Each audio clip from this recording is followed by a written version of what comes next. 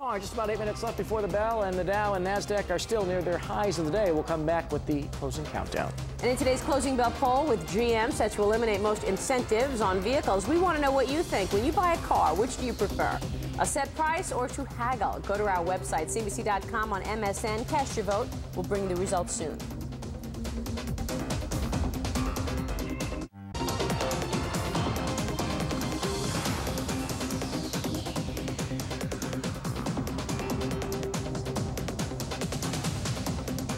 All right, stocks are sitting near their highs of the day across the board. Let's get into the closing countdown. We join now Keith Banks. He is President and Chief Investment Officer at Columbia Management, the asset management arm of Bank of America. And Bob Pisani's the New York Stock Exchange, along with Mary Thompson at the NASDAQ to wind up this day's trading. And Keith, I'll start with you. It's a pretty good day by NASDAQ, making four-year highs. As you've been pointing out all day, we've had a big run in commodity-related stocks, not to mention the underlying commodities themselves. That's been the talk on the street today, hasn't it? Yeah, and it's, again, it's oil is always sort of the main topic here, but if you look at natural gas, we're at a new high for the year, and that was a big factor why the utilities were running up.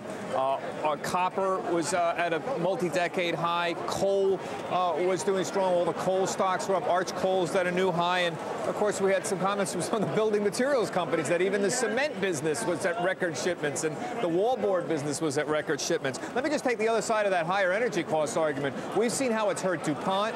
We saw today Cooper Tire warned about higher raw material. Semiconductor index, though, at a 52-week high. Technology looking reasonably good. The NASDAQ at another four-year high.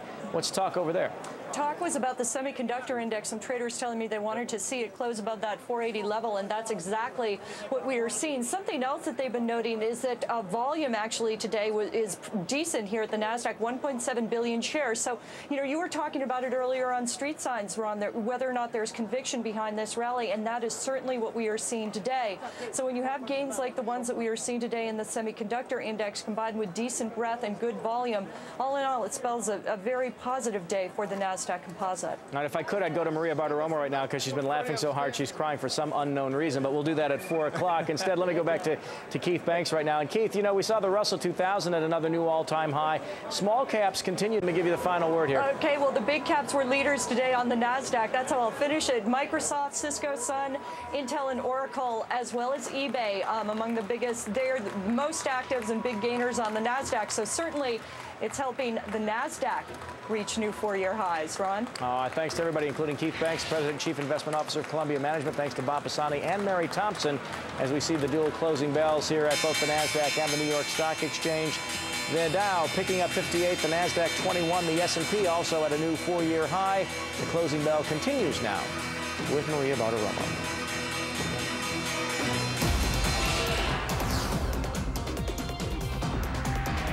From the world leader in business news, this is the Closing Bell. Live at CNBC's global headquarters, Maria Bartiromo. And good afternoon. The summer rally rolls on Wall Street. The NASDAQ and the S&P 500 closing at new four-year highs. Our market coverage and the outlook just moments away. Also today on the bell, the pharmaceutical industry has just released new guidelines for prescription drug advertising. We'll tell you why critics are already saying those guidelines don't go far enough. And we'll explore possible negative side effects of any cutbacks on ads. Double-digit sales gains for Detroit's Big Three last month. We'll tell you what's driving sales. And then... I'm Rob Reynolds. Is haggling and horse trading at the car dealers going the way of the horse and buggy? That story coming up today on the Closing Bell. But first up, new highs on Wall Street as July's rally stays alive here in early August. The NASDAQ composite at a new four-year closing high tonight at 4 o'clock on the East Coast. Take a look, up 22 2/3 points on the NASDAQ today. 22.18. That closing price is a four-year high. The S&P 500 just over its previous four-year closing high as well. It was up 8 2/3 points, another four-year high at 1243. And the small cap Russell 2000 index is at a new all-time high, highest level ever on the Russell, as small has been big on Wall Street. The Dow Industrial still short of its multi-year high, but a solid gain today with certainly momentum picking up at the end of the session. 60 points higher on the Dow at 10,683. All of this even as oil prices moved higher to the second straight all-time closing high on oil. Crude oil now sits at $61.89 a barrel.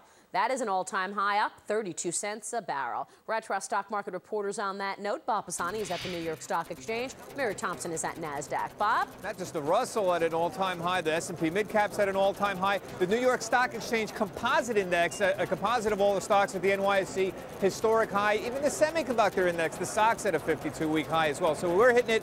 Not only that, we're hitting very good volume here. We're approaching 1.6 billion. Is that a lot? Hey, on a summer day in August, that's very good. Market internals are strong. New highs are expanding. Again, this is a continuation of this rally that we've seen for the last 30 days. Take a look at the markets at the close. What we've got here, though, in particular, is a commodity-based rally. Those were the big movers here. We had new highs for the year and sometimes multi-year highs in copper, in oil, and in natural gas. And all those commodity stocks related to all of that group, oil and metals and steel stocks, were all moving to the upside. But other companies, and I pointed out throughout the day, were hurt by these higher prices and specifically cited them overall. Take a quick look at some of these commodity stocks. Phelps Dodge and copper, historic highs. Rio Tinto, one of the big iron ore companies, not a historic high, but doing very well today. Rio Doce, excuse me. Arch Coal, ACI, also at a historic high overall. Some of the others like Alcan and Nucor in the steel group were doing well on top of that. Utilities, approaching 5-year highs. Texas Utilities had a big move on the upside today. That's a company very closely tied to natural gas. That's a utility in Texas. There, you're looking at a 5-year chart. We are right near 5-year highs on the utilities. Look at some of the companies that were hurt today by higher costs for the raw materials. Tyco was a big loser on the day. They cited in part higher steel costs, talking about some problems with their earnings. Masco, which is the big building materials company, higher energy costs were hurting them. Cooper Tire talked about higher raw material costs. You see there are some people that are definitely being hurt here. Let's go over to Mary. She's standing by at the NASDAQ. Little hurt here at the NASDAQ Composite, Bob. The index closing at its best level since June of 2001. What drove the markets today? Well, some good economic news, good earnings news, and of course strength in semiconductors. The Philadelphia Semiconductor Index closing above the 480 level at its best levels in 13 months for the semiconductor index. So when you have this group doing well, that tends to lead the NASDAQ higher as well, and that's what happened today. Taking a look at how some of the semiconductor stocks performed today, Intel was among the most active, posting a gain.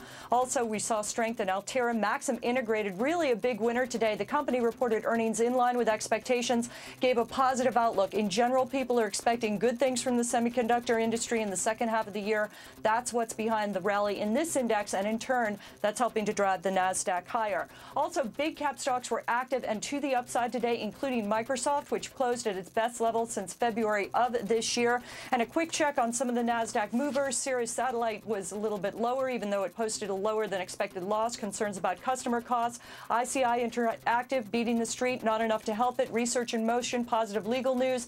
Macrovision and Adobe. Macrovision disappointing outlook, and Adobe reiterating an outlook, and that disappointed investors. Maria, back to you. All right, Mary, thank you. Let's bring more voices into the mix. Now I'm joined by CNBC senior economics reporter Steve Leisman, also CNBC's Dylan Radigan with me. Gentlemen, nice to have you as always.